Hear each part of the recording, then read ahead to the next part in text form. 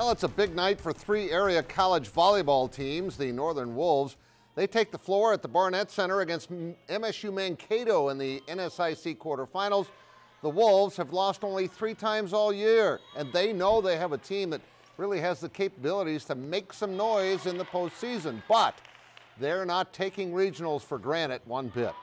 It's a very clearly a very special thing, and we didn't take it for granted last year. We were very grateful to be there, and I thought we represented our conference, and against a really nice Duluth team that ends up beating Southwest and making it to the regional final. And so we're going to have those battles yet this year.